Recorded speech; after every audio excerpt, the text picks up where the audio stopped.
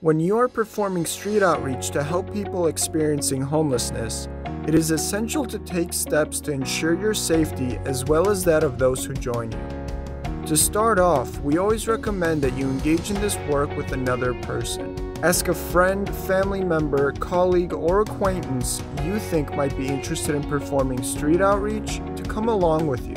Remember, there is safety in numbers, and you always want someone with you to back you up.